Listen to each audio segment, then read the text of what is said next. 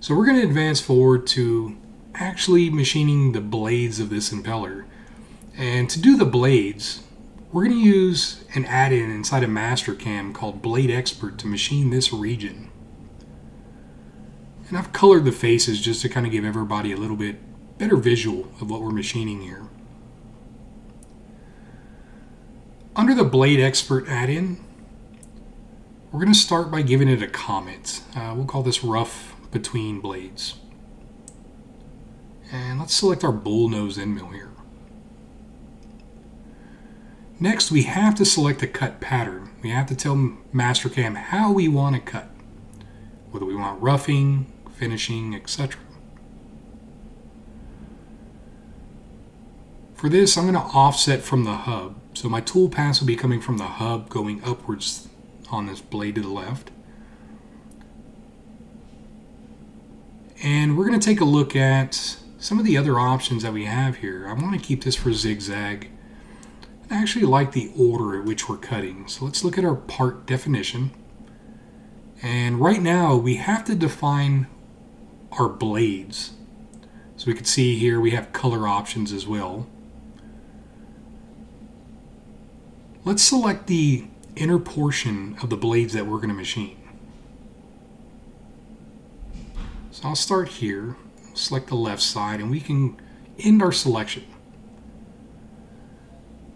Now we don't have any fillets, but I do need to select the hub. I need to tell Mastercam where the hub is at between the blades. And we can end our selection here as well. If needed, there are other options, but let's green check OK.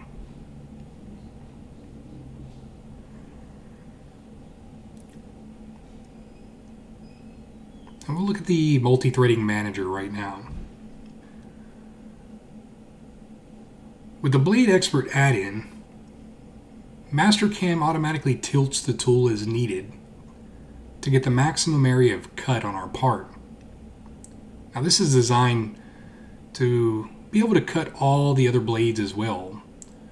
And typically what we would do in the past is go to Tool Paths. Under the Tool Paths tab, Utilities group, we would transform the tool path, right? We're not going to do that here. Let's go back to our parameters. Right now, we're going to tell Mastercam how many segments we have. But there's an option that we're also going to have to adjust as well. We'll come back to that. Right now, Mastercam knows that we have 9 segments. So, with these 9 segments, what we're actually going to see without the other adjustment is Mastercam just knows those 9 segments are there. We still have it set for doing 1 segment. Underneath this, we could tell it how many of these segments we want to machine as well. So it knows we have 9 segments. Let's go ahead and give it a value of 9 to machine all segments here. With that in mind, we can also do partial parts as well if we need to do 90 degrees or maybe 180 degrees of this part. As this processes, let's go ahead and green check after this is done, and we'll be able to see all 9 segments being done all in one shot without a tool path transformation, which also means that we get the nice blend between one segment of blades to the next. The good thing about the Blade Expert add-in is I can actually copy this afterwards. Now, with copying, Mastercam will already have the selection of my blades done, such as the blade faces, the hub, etc. When copying this toolpath, everything inside of Mastercam is still reading the original segment, so it's taking a little bit of time, but we'll go ahead and adjust this as well. Inside of the parameters, we're going to make some adjustments to our cut pattern. Instead of roughing between the blades, let's do the finishing of the floors. So we'll select our hub here. Now I can tell it from left to right, right to left, but I actually like to start in the center of my blades and work towards the wall. Makes it a little easier on my tool as we approach the walls coming from the center going outwards. And we'll have it set for climb milling as well. So we're simply going to green check OK on this. Right now, you see that we still get the 9 segments because that setting was already set. We also start from the center and we work our way out, starting from the center of the blade. And of course, Mastercam's giving us the tilt values that we need. Let's copy this next operation. Just to clear things up, let's rename these processes. And I didn't mean to hit enter, so we'll go back. It's no big deal. And let's label this one finish hub. And let's do the other one as well for finish blades. Let's adjust the parameters for the finished blades. Under cut pattern, we're going to set this for blade finishing. I'm going to do this as a pocket so we can go in between our blades there, right down the middle, just like we see here.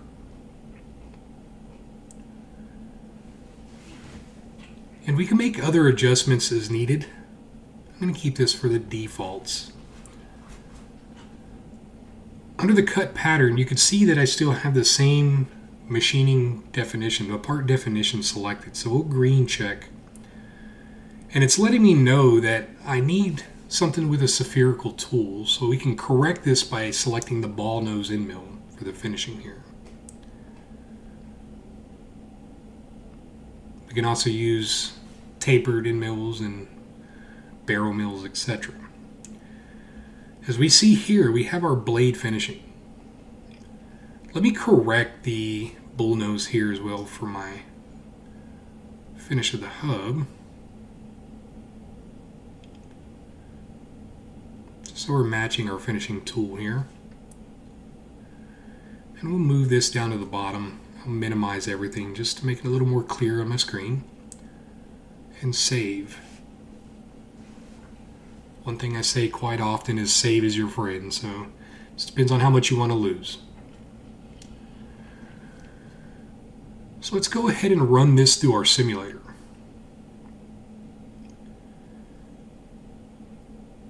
Now there's a lot more going on in this part, more specifically with the roughing. But I at least want to see a portion of this being simulated here on the machine. Typically when I'm processing a job like this for my machine, I'll watch the whole thing process through just to make sure that all my tilts and any kind of tool clearances actually are not being violated, whether it's with my part or with the machine in general. Let's just make sure that I have this running. All right. All right. So it's preparing the simulation data. I believe I hit that twice. So let's see. Okay, I did. So we'll just say okay to that as it was processing the simulation to begin with. And I'm going to zoom out and we'll just simply hit play on this. And let's speed up this rough a little bit. And let's go right to the finishing of the outside.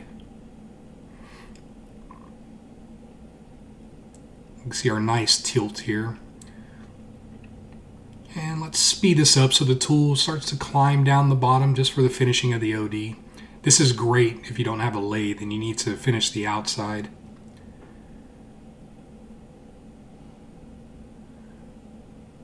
So once the finishing of the outside is done, we can see that we have a real nice clearance. There's no red of the chuck hitting the spindle. We can swap our tools and we can come in with that bull nose end mill, roughing out the outside. This is going to allow us to see if there's any kind of collisions as the table moves around. Now, being that this does take a moment, I've taken the time to just put aside a quick verify here so we could take a look at what this process looks like when it's finishing. Let's take a moment to look at that here on my next screen. So as we can see here, We have the finishing of the blades, the floor, as well as the rough operation being done in one shot.